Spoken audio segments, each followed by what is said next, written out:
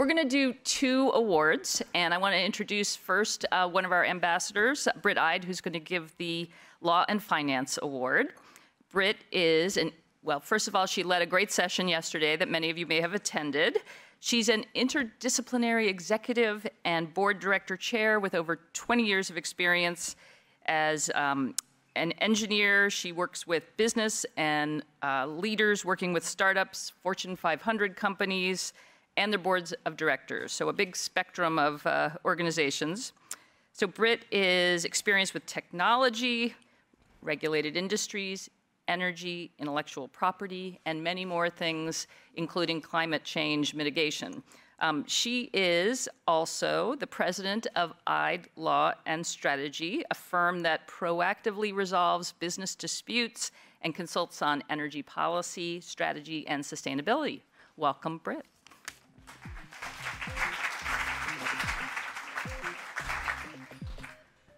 First, I just have to say to you undergrad presenters, holy cow, amazing. Yeah. So incredibly exciting. So that was very inspiring, a little humbling and intimidating too. I am an engineer, but boy, you know, you guys just knocked it out of the park. So it's really my pleasure to award this Law and Finance awardee. And this, as you've heard all day today and yesterday, we've created this sector for law and finance because energy is heavily regulated, heavily policy-driven, very legal. And then as we heard about entrepreneurs and getting these new technologies out and everything, it's also very finance-driven. How do you fund it? How do you do the deals? How do you do the M&A? How do you set up a system that will work? We've talked about all different things. So this is a really neat topic and category to recognize women. And so I'm very excited to recognize Alina. And she was born in the Ukraine, grew up in the United States, studied political science and business at the University of California at Berkeley, and then did her law work at Harvard Law. She's worked at big law firms, including one of our sponsors, a shout out to Hogan Lovells. And now she is with First Solar. She has her business work, she's done over 10 billion, that's a B, worth of deals on financing in the energy space. And then on her volunteer work, she's also started a group for professionals in renewable energy when she was in DC the first time. She's back there now. And she's also done pro bono work for small startups in renewable energy companies that have come along very well. And on a personal note, you have to talk to her at break because she's a mountain climber. She's climbed Mount Kilimanjaro, Mount McKinley, some other ones I can't pronounce. So very impressive woman. So please help join me in recognizing an accomplished woman, Alina Zagaytova.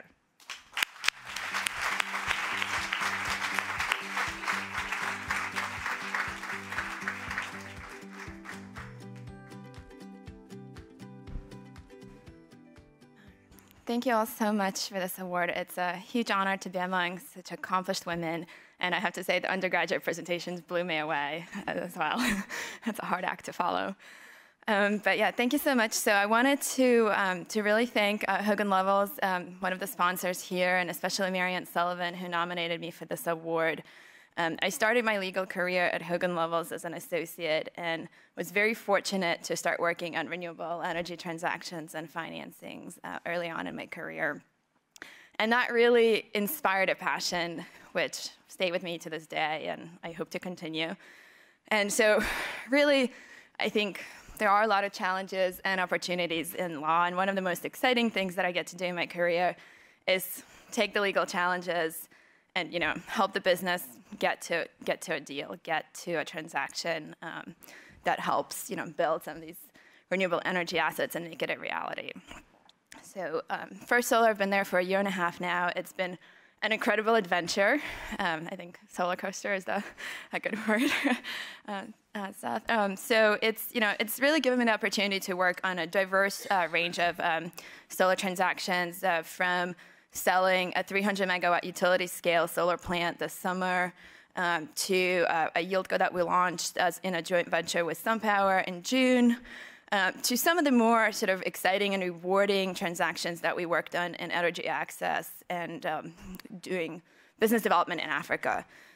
So one of them is an investment that we did in a company out of Berkeley in Power Hive that's right now working to electrify 20,000 villages in Kenya.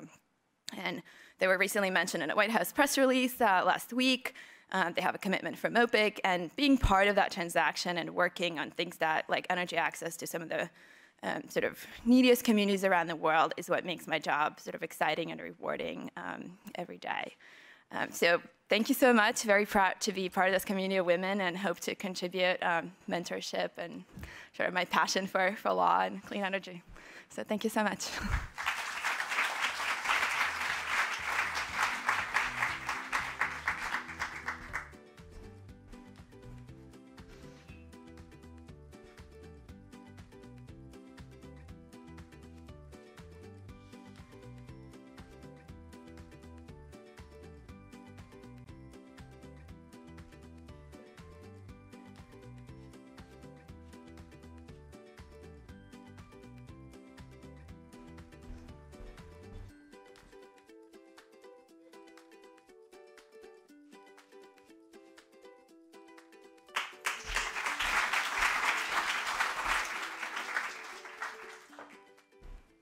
All right, our next award is the Entrepreneurship Award, and our ambassador, Ellen Morris, is going to be presenting.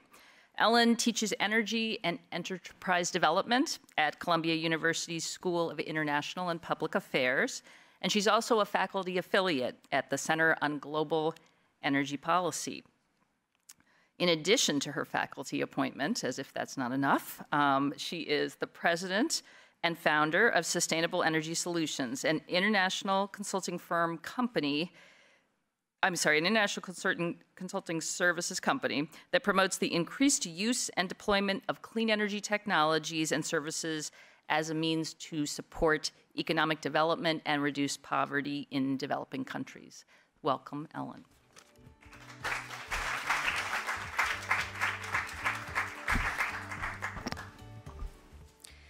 Hi, everyone. It is a thrill and a pleasure for me to give this award to Erica Mackey, the C3E Award for Entrepreneurial Leadership. Erica is the co-founder and chief operating officer of Off.Grid Electric, a company operating in Tanzania, in Rwanda, in East Africa. And Erica is really an inspiration to me and to the world for really showing how it's possible to provide clean energy to people in very difficult situations and extreme poverty in developing countries.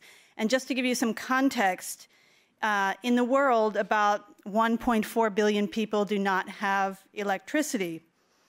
In the continent of Africa, and more specifically sub-Saharan Africa, almost half of the people in sub-Saharan Africa do not have electricity.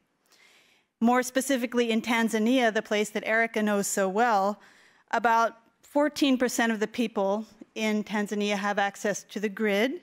However, the statistics are much worse in rural areas where it's less than 5% of the people have access to electricity. So Erica, seeing that challenge and that difficult situation that people live in day to day, with a keen sense of observation and really listening to people, saw that people really wanted a modern lifestyle, just as we all enjoy here. And people were also paying a tremendous amount of money for kerosene for lighting, which is very expensive, very poor quality, and very bad for your health. So Erica, in founding Off.Grid Electric, has transformed that challenge into a very significant business that provides the whole package: sales, service, logistics, household by household in rural Tanzania and soon to be Rwanda. And more importantly, I think she has also shown the investors in the world, impact investors, how this can be a truly commercial investment. It's not charity, it's a real investment with real returns.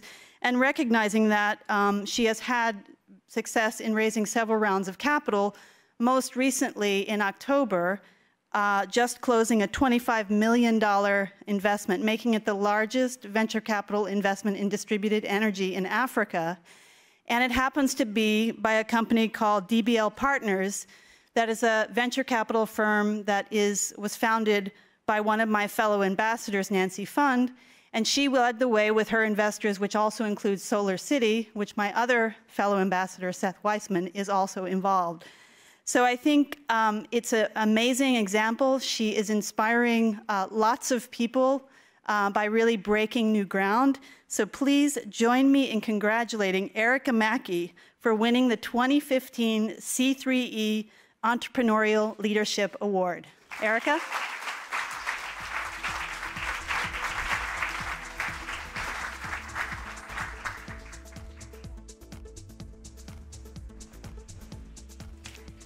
Oh, thank you for the very kind words, Ellen, and to the C3E ambassadors. And thank you to Mighty and the DOE for such a great honor. The incredible women that I've met over the last 24 hours have just blown me away. It's a very rare experience living on the other side of the world to be in a room with such incredibly accomplished and generous people. So it's just been a great moment. And at the risk of sounding cheesy, I'm also going to thank my mom, who's in the room.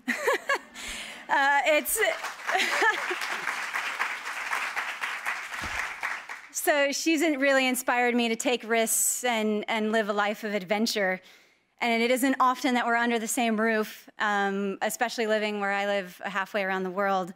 And it's also not often that we have 3 generations of Mackey women under the same roof. So we're really taking advantage of this.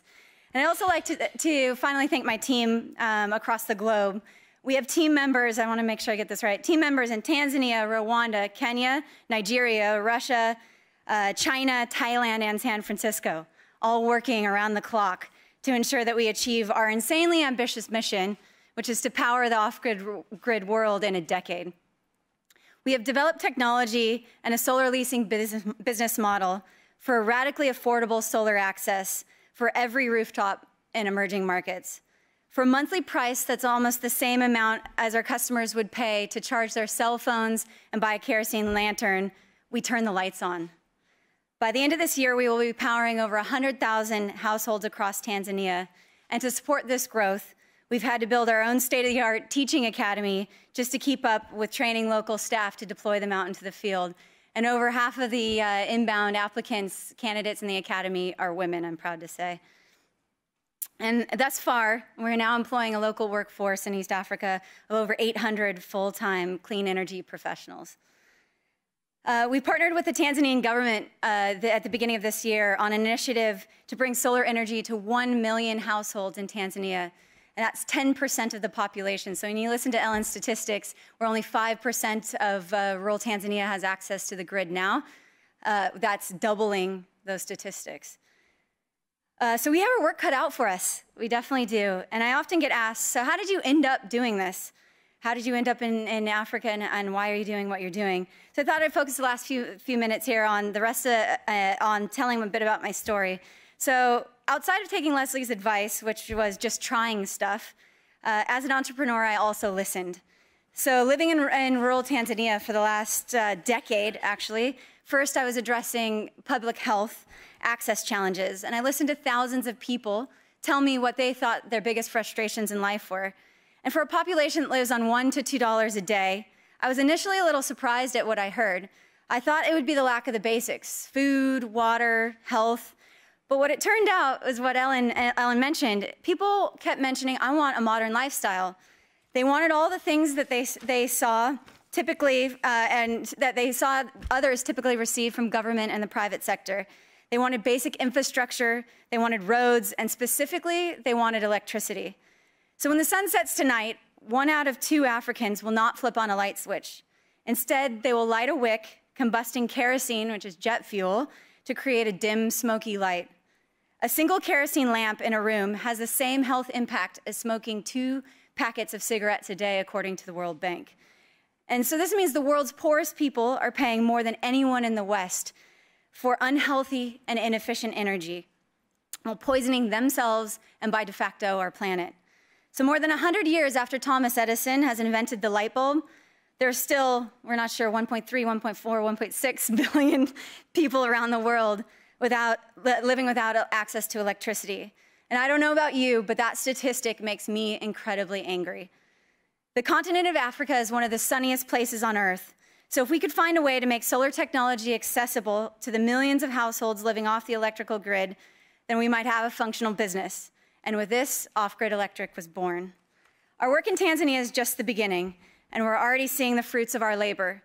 The availability of affordable solar technology has transformed households by increasing the numbers of hours that children can study, increasing income generation by keeping shops open longer and businessmen able to take phone calls, reducing the health and environmental costs that kerosene has for use in the home, and even providing the first form of financial services through our integration with mobile banking. We're moving fast, and we're launching Rwanda this year with our eyes set on additional countries next year. We are lighting Africa, we are lighting the off-grid world in this decade, and the clock has already started ticking. So thank you so much for this incredible honor.